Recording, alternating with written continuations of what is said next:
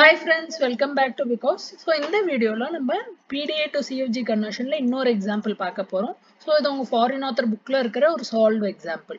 So previous question பார்க்கலனா அங்க பார்த்துட்டு வாங்க ஏன்னா கொஞ்சம் ஃபாஸ்டா பார்க்க போறோம்.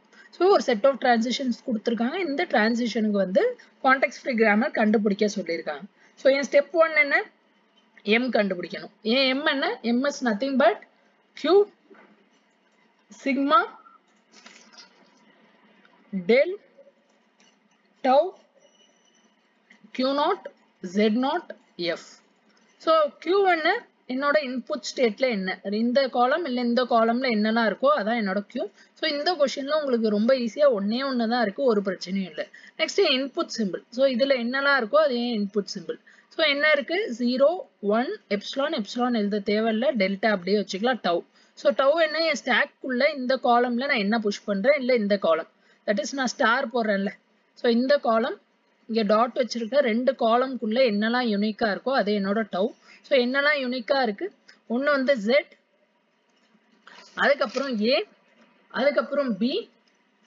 So z இருக்கு a இருக்கு b இருக்கு. So z a b x. So இதெல்லாம் என்னோட stack symbol இதெல்லாம் நான் stackல புஷ் பண்றேன். Then additionally q0 q0 z0 z0 f ஒன்னும் பிரச்சனை இல்ல இத அப்படியே வெச்சுக்கலாம். ஓகே இப்போ next நம்ம நோ ஸ்டார்ட் ப்ரொடக்ஷன் எழுதுவோம். ஸ்டார்ட் ப்ரொடக்ஷன் எப்போதும் எப்படி எழுதணும் s is nothing but general syntax என்ன start ப்ரொடக்ஷனுக்கு s gives me q0 z0 p when my p belongs to capital Q. So capital Q ல என்ன இருக்கு ஒரே ஒரு எலிமெண்ட் தான் இருக்கு. இப்போ இந்த s ப்ரொடக்ஷன் எப்படி ஆயிடும் s gives me q z not p. So p க்கு பதிலா small q substitute பண்ணிரணும். இங்க z0 க்கு பதிலா என்ன பண்ணிருக்காங்கன்னா capital Z ன்னு கொடுத்திருக்காங்க फ्रेंड्स. அதுமே நம்ம stack alphabet தான். So போட்டு குழப்பிக்காதீங்க. So q z q. இது என்னோட ஸ்டார்ட் ப்ரொடக்ஷன் கிடைச்சிருச்சு. இப்போ next என்ன பண்ணுவோம் third rule apply பண்ணுவோம். ஏன் third rule என்ன பார்த்தோம் நம்ம திரும்ப ஒரு டைம் பார்த்துடலாம். If my transition is of the form del q x a equivalent to p of that is equivalent to p comma b1 b2 b and so on up to bm இப்படின்னு இருந்தா இதோட production rule நான் எப்படி எழுதுவேன் it is nothing but q a qm plus 1 gives me x times p comma b1 comma q2 similarly q2 b2 அதுக்கப்புறம் என்ன எழுதுவோம் q3 and so on up to last qm bm qm plus 1 இது என்னோட general syntax. இப்போ இந்த ஃபார்மேட்ல என்னலாம் இருக்குன்னு பாருங்க இது ஒன்னு இது ஒன்னு இது ஒன்னு இது ஒன்னு மொத்தம் 4 இருக்கு. சோ 4க்கும் எழுதலாம் 1 by 1. சோ நம்பரிங் என்ன போட்டுக்கலாம் இது 1 இது 2 இது 3 இது 4. சோ 1 by 1 பண்ணலாம். சோ ஃபர்ஸ்ட் 1 எடுத்துக்கிறேன். 1 என்ன கொடுத்திருக்காங்க del of q, 0, z equal to q, az. இந்த क्वेश्चनல ஈஸி என்னன்னா லைக் நிறைய கேபிட்டல் Q ல நிறைய விஷயங்கள் இல்ல. சோ இங்க என்ன இங்க இந்த வேல்யூ தான் சப்ஸ்டிட்யூட் பண்ணுங்க. இது என்னோட q, இது என்னோட ஸ்மால் x, இது என்னோட a, இது வந்து என்னோட p, இது என்னோட b1, இது b2. அப்ப நான் சப்ஸ்டிட்யூட் பண்ண ஈக்குவேஷன்லனா எனக்கு என்ன கிடைக்கும் q then in capital A என்ன z qm plus 1 என்ன இங்க ஒண்ணே தான் இருக்கு அதனால கவலைப்பட வேண்டிய தேவை இல்ல. Next என்ன பண்ணுவோம் x times x என்ன 0 times p value என்ன q, b1 value என்ன a, again q2 value என்ன அதுவும் q தான் ஏன்னா இங்க ஒரே ஒரு ஸ்டேட் தான் இருக்கு. Then into q2 again q, b2 என்னோட z, then again q3 என்னோட q தான் முடிஞ்சு போச்சு. So இந்த first equationக்கு முடிஞ்சிச்சு. இப்போ next second transition functionக்கு இதே மாதிரி எழுதலாம். So second transition function என்ன கொடுத்திருக்காங்க del of q, 1, z equivalent to q, bz அப்படின்னு கொடுத்திருக்காங்க. So ஒன்னொன்னும் கலர் மாத்திக்கிறேன் அப்பதான் உங்களுக்கு ஐடென்டிஃபிகேஷன் ஈஸியா இருக்கும். So இதோட சப்ஸ்டிடியூஷன் qxa இது என்னோட p, இது என்னோட b1, இது என்னோட b2. இப்போ நான் சிம்பிளிஃபை பண்ணா எனக்கு என்ன கிடைக்கும் q அதுக்கப்புறம் என்ன பண்ணுவோம் a வேல்யூ என்ன small z. So a value small z அதுக்கப்புறம் again q gives me x value என்ன 1. So my x is 1 அதுக்கப்புறம் என்ன இருக்கு p value q then B1 value capital B, then again Q, then next again Q, B2 value capital Z, again Q. So second transition function முடிஞ்சிச்சு. இதே மாதிரி third transition function பண்ணேன் அப்படின்னா third transition function என்ன? Q del of Q, 0, A equivalent to Q of, that is Q, A. இது என்னோட third transition function. இங்கேயும் அதே மாதிரி substitute பண்ணுங்க. substitute பண்ணா என்ன? இது என்னோட Q, இது என்னோட X, இது என்னோட A, இது என்னோட P, இது என்னோட B1, இது என்னோட B2. அப்ப நான் எழுதுனேன்னா எப்படி எழுதுவேன்? So Q, A. A ஓட வேல்யூ A தான். So Q A. அதுக்கப்புறம் என்ன இருக்கு? So Q A க்கு அப்புறம் QM plus 1 Q தான். அதுலயும் ஒரு சேஞ்சும் இல்லை. Then right hand side X value என்ன? 0. 0 into P value என்ன? Q. அதுக்கப்புறம் B1 value capital A. Then again Q. Then again Q. Then B2 value capital A, again Q.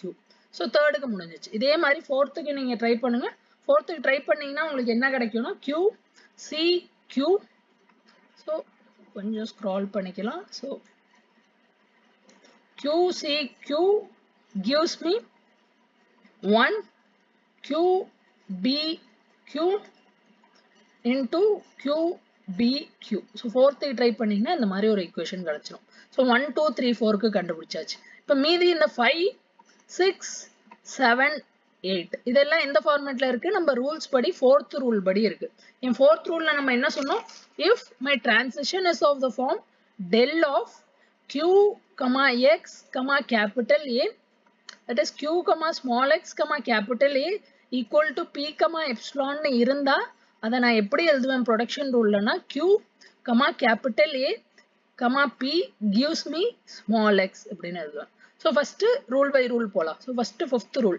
So fifth ruleல என்ன இருக்குன்னு பாருங்க. Del of Q, 0, B gives me Q, epsilon. அப்ப இங்க just value substitute பண்ணுங்க. இது என்னோட Q, இது என்னோட small x, இது என்னோட capital A, இது என்னோட P, இது என்னோட epsilon. So இதெல்ல நம்ம value substitute பண்ணா எனக்கு என்ன கிடைச்சிரும்? So Q, capital A என்ன? Capital B, P என்ன? So P தான் என்னோட Q, gives me a small x. Small x என்ன? 0. இதே மாதிரி equation 6. So equation 6 க்கு ட்ரை பண்ணி பார்த்தீங்க அப்படின்னா புதுசா ஒண்ணுமே இல்லை ஃப்ரெண்ட்ஸ். அதனால நான் திரும்ப ரிப்பீட்டடா பண்ணல. So equation 6 க்கு பண்ணீங்கன்னா Q A Q gives me 1. Then equation 7 க்கு பண்ணீங்க அப்படின்னா Q Z Q gives me epsilon. Then equation 8 க்கு பண்ணீங்கன்னா Q X Q gives me epsilon. So இவ்வளவுதான். இப்போ கொடுத்த எல்லா transition functionக்கும் நம்ம corresponding production rule எழுதிட்டோம். இப்போ next stepல வழக்கம் போல என்ன பண்ணுவோம்? இதை simplify பண்ணணும். So simplify எப்படி பண்ணும்? previous questionல நம்ம பார்த்தோம். first என்கிட்ட இருக்கிற எல்லா ரூல்ஸையும் நான் எழுதிக்கிறேன். எல்லா ரூல்ஸையும் எழுதிட்டு என்ன பண்ணுவேன்? என்கிட்ட இருக்கிற இந்த triplets. So triplets என்னெல்லாம் இருக்கோ அதோட unique values நான் கண்டுபிடிப்பேன். So tripletsல இருக்கிற unique values எடுத்து இங்க தனியா எழுதிக்கிறேன். So மொத்தம் இருக்கிற unique value 4 வேல்யூ தான் இந்த questionல. So இதுக்கு பேர் கொடுக்கிறேன். A, B, C, D பேர் கொடுத்தாச்சு. இப்போ நெக்ஸ்ட் என்ன பண்ணணும்? இந்த பேர் கொடுத்ததை இங்க சப்ஸ்டிட்யூட் பண்ணணும். Q, Z, Q. So Q, Z, Q னா என்ன? It is my A. Next Q, A, Q னா என்ன? It is my B. Q, Z, Q னா என்ன? A. Then Q, B, Q னா என்ன? C. Q, Z, Q னா என்ன? A. Q, A, Q னா B. Again Q, A, Q னா B. Q, B, Q னா C. Q, B, Q னா C. Next இதே மாதிரி left hand side பாருங்க. So left hand side என்ன? Q, Z, Q. So Q, Z, Q னா A. Q, Z, Q னா A. Q, A, Q னா என்ன? It is B. Q, C, Q னா என்ன? So Q, C, Q. So Q, C, Q நம்ம miss பண்ணிட்டோம் எழுத. So Q, C, Q வந்து நம்மளோட E அப்படின்னு வச்சுக்கோங்க. ஏன்னா வேற எங்கேயும் இதுவரையும் வரல. வேற எங்கேயும் அடிஷ்னலா வந்திருக்கா? அடிஷ்னலா இதுவரையும் எங்கேயும் வரல. So இதை வந்து லாஸ்டா வச்சுக்கலாம். So Q, C, Q வந்து என்னோட E. So இதை அடிஷ்னலா வச்சுக்கோங்க. இது வந்து என்னோட E. Next Q, B, Q என்னது? என்னோட C. Q, A, Q வந்து என்னோட B. Q, Z, Q. So Q, Z, Q என்னோட A. Q, X, Q வந்து என்னோட D. So இதை நான் எழுதுனேன்னா எனக்கு எப்படி இருக்கும்? So S gives me A. A gives me BA. So A gives me BA. Next A gives me CA. B gives me BB.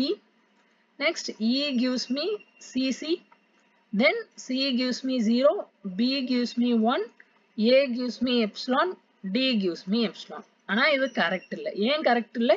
இங்கே நம்ம வர இந்த வேல்யூவை மிஸ் பண்ணிட்டோம். That is terminal value miss பண்ணிட்டோம். ஸோ எல்லாத்துக்கூடையும் டெர்மினல் வேல்யூ எழுதிக்கோங்க. So A gives me, ஒரு time அழிச்சிட்டு ஃப்ரெஷ்ஷாகவே எழுதிடலாம். லைக் இந்த மாதிரி நம்ம மிஸ்டேக்ஸ் எக்ஸாமில் பண்ணோம். ஸோ அது பண்ணாமல் இருக்கணுங்கிறதுக்காண்டி தான் லைக் நான் மிஸ்டேக்கோட ஒரு டைம் எழுதிட்டு அதுக்கப்புறம் மிஸ்டேக் இல்லாமல் எழுதுறேன். ஓகே, ஸோ இப்போ ஃபஸ்ட்லேருந்து எழுதலாம். So S gives me A, next A gives me 0 BA, next A gives me 1 CA, அதுக்கப்புறம் B gives me 0 BB, then E gives me 1 CC, then C gives me 0, then B gives me 1, then A gives me epsilon, then D gives me epsilon. இதில் எதாவது combine பண்ணனா combine பண்ணிக்கலாம். அது ரெண்டுத்தையும் combine பண்ணி எழுதுனீங்கன்னா A gives me 0 BA or 1 CA. அவ்வளோதான் friends. அந்த கொடுத்துருக்கிற push down ஆட்டோமேட்டாக context free grammar கண்டுபிடிச்சாச்சு. லாஸ்ட் ஸ்டெப்பில் என்ன பண்ணணும்? இந்த unit production removal, that is சிம்பிளிஃபிகேஷனில் epsilon removal, unit production removal, useless simple removal. அது டைம் கிடைச்சால் பண்ணிடுங்க. உங்களுக்கு எக்ஸாமில் டைம் இருந்தால் பண்ணிட்டீங்கன்னா அது சிம்பிளிஃபைடு கிராமராக இருக்கும். ஸோ இன்னும் உங்களுக்கு ஃபுல் மார்க் கிடைக்கிறதுக்கான வாய்ப்பு இருக்குது. ஸோ இதை தவிர ஏதாவது கொஸ்டின் லோக்கல் ஆத்தர் புக்லேயோ வேறு எங்கேயா உங்கள் காலேஜில் கேட்டிருந்தாங்கன்னா அதை ஜஸ்ட் சால்வ் பண்ணி பாருங்க ஃப்ரெண்ட்ஸ். அப்போ கான்செப்ட் நல்லா தெளிவாயிடும். ஏதாவது டவுட் இருந்தால் கமெண்ட் பண்ணுங்கள். பிடிச்சிருந்தா லைக் பண்ணுங்கள். நெக்ஸ்ட் வீடியோவில் பார்க்கலாம். Thanks, by.